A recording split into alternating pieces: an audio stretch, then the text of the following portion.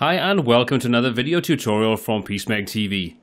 In today's WordPress tutorial we're going to be taking a look at responsive elements that are available to us in Slider Revolution 5. We're going to take a look at how we can control the way that these slides are displayed on different resolutions, both large and small, and we're going to give you a good understanding of how you can control the way everything is displayed in your slides. So let's take a look at all that right now.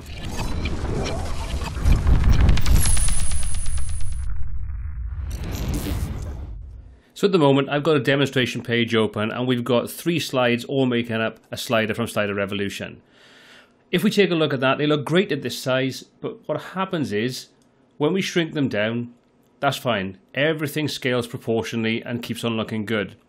But once we start to scale up and go past a certain point, you can see we start to crop the image across the top and the bottom. So we start to zoom in, and with an image like this, that's fine. But when you've got an image like this woman's head, you can see that we start to cut off important features and it looks a little bit weird. We can easily control the way that these are displayed on screen. And this is probably a better example. You can see that as we get larger and larger, we start to crop off and we'll start to lose parts of the image. Well, we might not always want that to happen. So if we take a look in the slider settings, we've got a couple of different options. We've got auto, we've got full width, and we've got full screen. Well, for now, I'm going to keep it to full width. And if we take a look underneath, you can see we can control the grid sizes for each different type of display that we work with. So we can work with desktop, notebooks, tablets, and mobiles. Now, at the moment, you can see that my grid size is set to 1240 pixels by 550 pixels. So what that's effectively saying is that the 550 pixels controls exactly how high our slide is ever going to be. So that's the maximum height it's ever going to display at. That's why when we go slightly larger, we're finding that the image is staying, the portal to the actual image itself is staying the same size, but the image behind is getting bigger and bigger and bigger, and we start to crop things off. So what we can do to control that is we can use the respect aspect ratio option underneath. Now what that's going to do is that's going to make the actual window size itself grow proportionally to maintain the aspect of the picture. So let me just put that into demonstration and show you exactly what I'm talking about. So I'll check that to make sure that's on. You can see now that the little update on the picture itself there, it changes to reflect the fact we've just made a change. And I'm going to come and save that. We'll switch over to the site, refresh the page, and we'll see the difference. So let's just put that back to a smaller window. We'll reload the page. Once that's refreshed, you can see we've got the image as we expect to see it. And if we shrink things down, it does exactly the same thing again. So when we get to mobile devices, that's fine. Everything is displaying correctly. But now we find once we go over the 550 pixels, that is the height of the image itself, you can see that the aspect ratio now is retained. So the height of the slider, so it now scales proportionally to ensure that we still see the full image. So we no longer lose any part of the image as we resize. We'll always get to see the full height of the image, and that overrides the setting that we set up to be the maximum height for the layer grid size. So obviously this is the kind of thing that it has to be in the right circumstances. If the image is important that you have to see everything in it, or a certain proportion of it, then cut down your images, scale them to the size that you want, and use the respect aspect ratio option to maintain that aspect on larger displays while retaining the size on smaller displays to scale proportionally.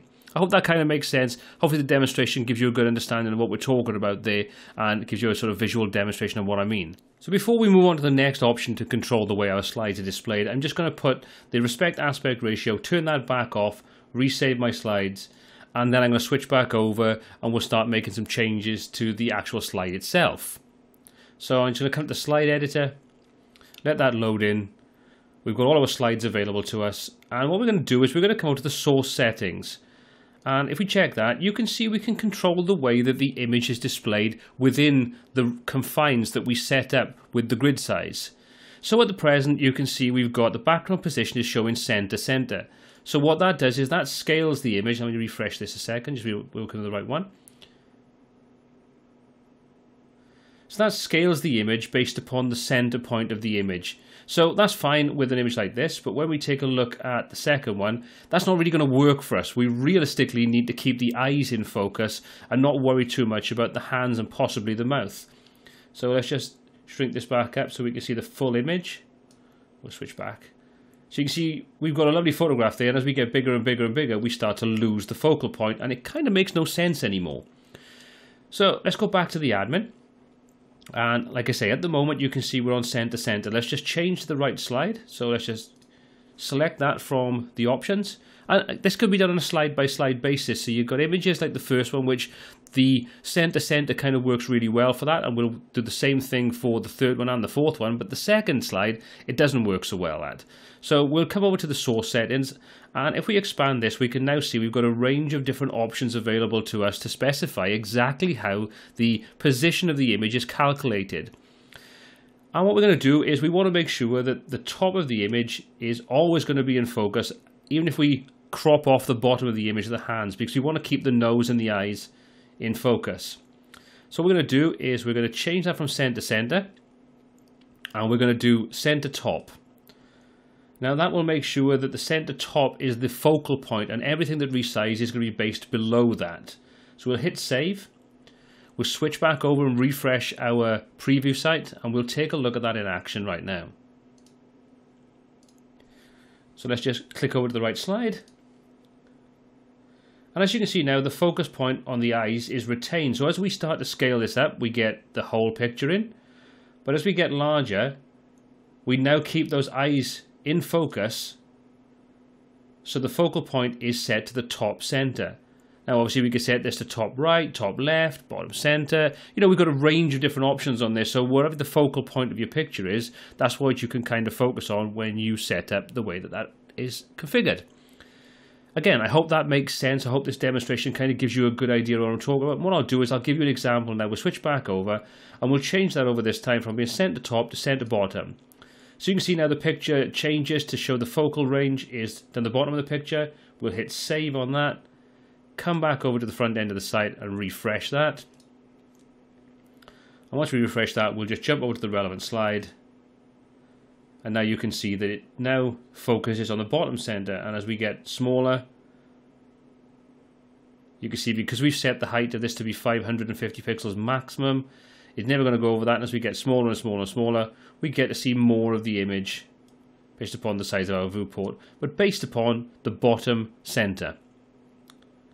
So again, that's another way that we can use the layout options for any of our slides to control exactly how they resize across the different kinds of devices. Well, that's just a short introduction to how you can control the position and the way that your viewport is displayed in your Slider Revolution slides. It allows you to maintain the most important aspects of your picture, and when you resize getting larger or smaller, that you don't lose those focal points. Well, I hope you found this video useful. If you did, please hit the subscribe button below and give it a thumbs up. If you have any comments, questions or feedback on this video or anything else covered on the channel, please pop those in the comment section below. Well, until next time, take care.